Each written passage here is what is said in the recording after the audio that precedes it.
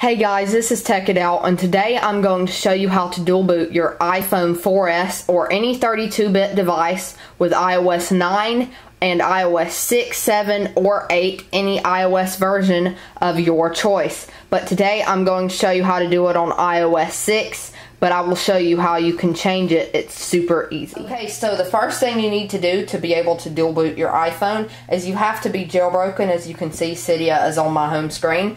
There will be a card here to watch my video on how to jailbreak iOS 9.3.5. Otherwise, there are other videos. You will have to search based on your firmware. The way you can find out what firmware you're on is go to Settings, General, and About.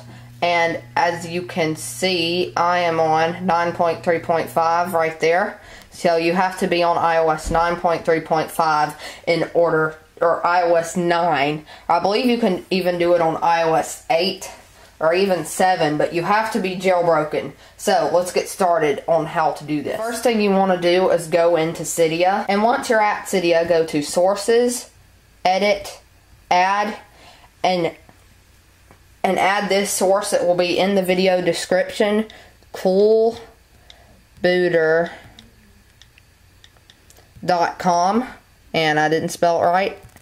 Let me try that again.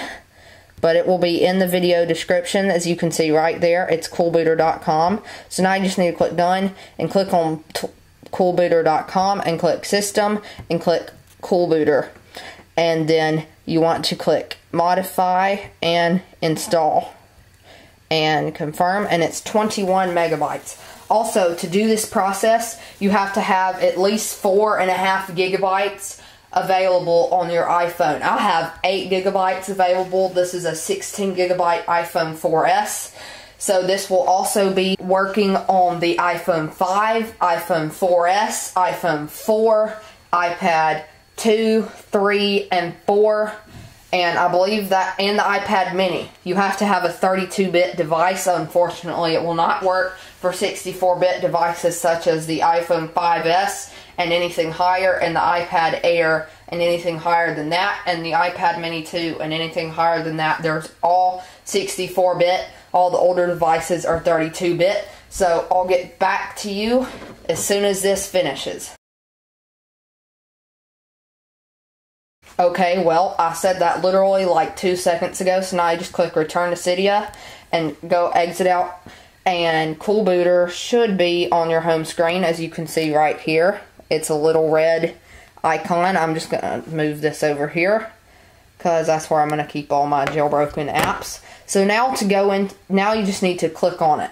And now it says, please back up your device with iTunes. I've already done that, but I'm going to do it just to show you how to do it. So, let's go back up our device. Okay, so like I said, you will need to back up your device using iTunes. You will have to have a charge/sync cable available, whether you have the Lightning, which is the small one, or the 30-pin dock connector, which is this big one. I'm using the 30-pin dock connector because I have an iPhone 4S, and that is what I have to use.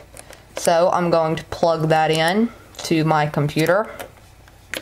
Once you've plugged it into your computer, go ahead and plug it into the iPhone. Okay, so once you've plugged in your iPhone, iTunes should open automatically. If it doesn't, just go down to your dock or Launchpad, or search up here in the Spotlight search on an iMac, or you can go to Finder and Applications to find iTunes. If you're on a Windows, install iTunes, link will be in the description, and go ahead and select to add a desktop link to iTunes. So go ahead and head over to the little iPhone thingy over here and go ahead and just hit backup now. This should take about 2 to 3 minutes to back up your iPhone, depending on how much data you have on your iPhone.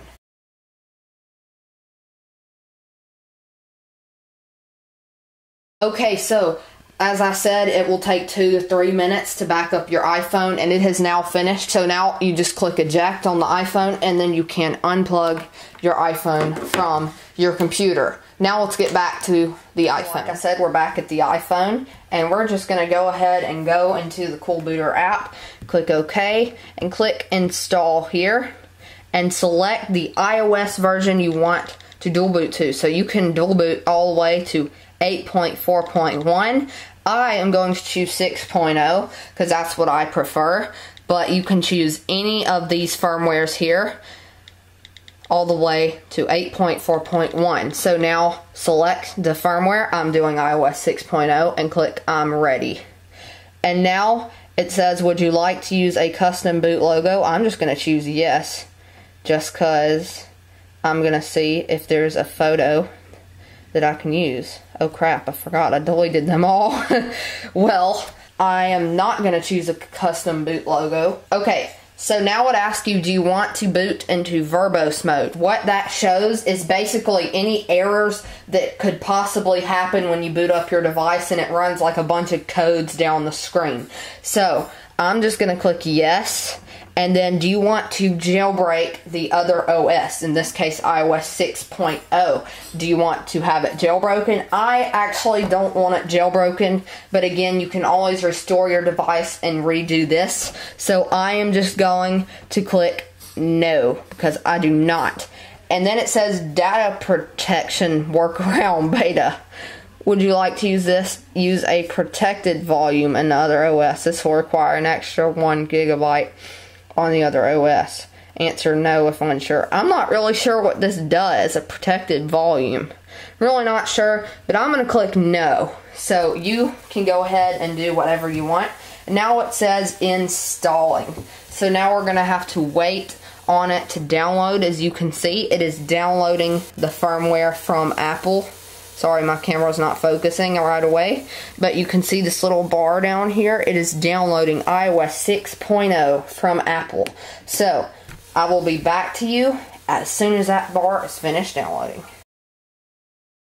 Okay, so it has finished downloading iOS 6. Now it will say verifying IPSW, and it appears to be going decently fast.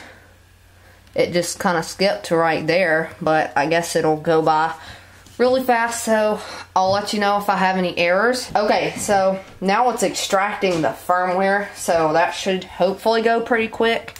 It doesn't take too long on iTunes, but I guess we'll just have to see. Okay, so now it says partitioning. That means it is splitting your drive, basically your storage, in two. So now iOS 9 might only have 8 GB if you're on a 16 GB device. I'm not sure how it partitions the device, but I guess we're about to find out. So it's partitioning the hard drive, so you won't have as much storage on iOS 9 or your current firmware, but it will give some to iOS 6 or whichever firmware you have chosen, but you won't have the full capacity of your iPhone or iPod or iPad. So now it is flashing iOS 6.0 or whatever firmware you chose to the partition on the drive it just created. Okay, so it is completely normal to get this storage almost full. So you can just click done. It's completely normal, even if you have, however, 4.5 GB. You must have at least 4.5 GB free. Now it is finishing up installation. Oh, it just crashed. That's not good. Okay, so Coolbooter actually crashed, and I had to redo the whole thing. Now, if Coolbooter doesn't crash, what you'll have to do if it crashes is you'll just go back into it and uninstall it and reinstall it. There's literally an uninstall button. So now once it finishes, it will ask you to reboot. So go ahead and hit reboot. And I'm new at this. I've never done this before, so I'm just as eager to find out what happens as y'all are. So, okay, so it's rebooting. I do not believe it's going to boot into iOS 6 yet. I believe we have to do that from the Coolbooter app, not just hitting restart. I believe just like restarting a computer when you install a program, I believe it's just like that. So, let's see what happens. Okay, so it just booted into the normal lock screen. Now, we can go into Coolbooter. Take that back. I gotta re-kickstart the jailbreak. I'll be right back. So I have kickstarted the jailbreak. Now we're gonna go back into Coolbooter. And we're just going to click boot, and it's going to say booting iOS 6.0. Now just lock your device and hopefully it will work. this time because I've already went through the whole entire thing once. Oh, yes, it's working. Yay. Thank goodness it didn't crash again. So this is what verbose mode will look like. It's telling you it will tell you any errors that's going on, and it'll tell you actually everything that's going on. Okay, so the 3 seconds has passed and you have booted into iOS 6.0. Now we just click next,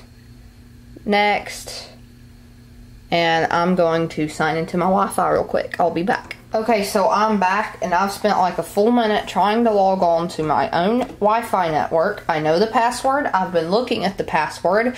It will not let me on. I've clicked back and next a jillion times. It still is not letting me in to my Wi-Fi network, even with the correct password. So it says if your iPhone will not work over Wi-Fi or you can't connect, then connect it to iTunes. So that's exactly what we're gonna do. So to connect to iTunes, you literally just hit connect to iTunes and continue. And now we need to plug our device in to the computer we're going to be using. And I'll see you at the computer. So you'll get here, I'm going to type in my Apple ID. Okay, so now it has completed the setup or something like that. So now you can just hit cancel here, it looks like. Okay, so I'm just gonna hit cancel there. And I'm gonna go to the iPhone and swipe and hit next and continue. And now I'm going to set up the iPhone, and we should, let's see, should have a working iPhone 4S on iOS 6. Look at that. iOS 6 on the iPhone 4S. So thanks for watching this video, guys. I hope this dual booting tutorial worked. I'm going to do one on dual booting iOS 10 and iOS 6, 7, or 8 here coming up soon. So stay tuned for that. I hope you enjoyed this and I hoped it worked for you. Also, let me know if you come up with the fix for the Wi-Fi issue. I still can't get it to connect to any network that I've tried. I've tried tethering it to my iPhone with the personal hotspot and this Wi-Fi network. So if you come up with a fix for that, please let me know down in the comments below or message me using Instagram or YouTube. So please like, subscribe, and stay tuned for more. Peace.